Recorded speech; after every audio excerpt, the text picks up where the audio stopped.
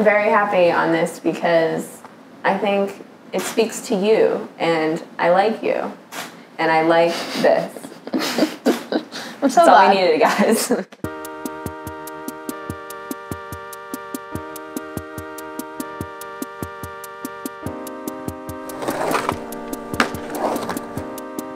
I always try to branch out into other colors. Do you know what my favorite color is? Purple. That was actually the main, that was one goal of this wheel. I was like, you know what? We're not this doing wheel, purple. it will not be purple. No that shit. was, I didn't want it to be purple.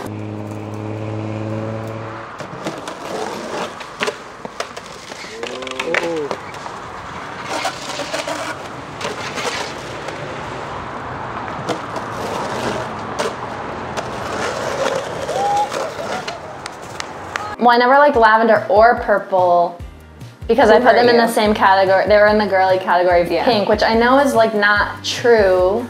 That's true. But it's ingrained, and I'm like, no, nothing purple. That's fine. But that's kind of a little purple there. I just said, Alexis, draw me something. And I was like, yeah, I don't think we ever, I was just like, draw whatever you want.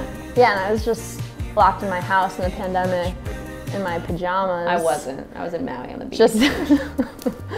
And honestly, I just drew the first thing that popped into my head and worked off that. What I like about Nora is...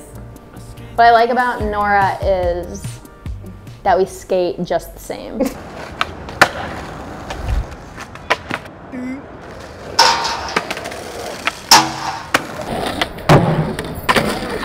Here's the thing I like about this graphic is not only is it Alexis's art, but I really like the motion of the graphic. Like this, I love. Can I tell you, doing things on a donut is not easy. That's what I'm saying, and you made it look really good. Because you're always like... It'll look cool too when the wheel's actually going. Like.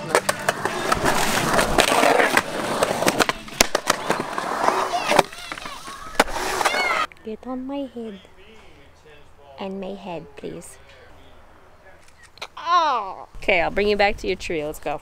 I don't know about all you fuckers, but I'm sitting in Alexis Sablone's personal studio in Brooklyn, New York, and it's a privilege to be here. That's my favorite part of skating, is just getting to meet people who have inspired you, and yeah, getting to like have like connections and friendships with people, like aside from being someone who admires them. It's super cool.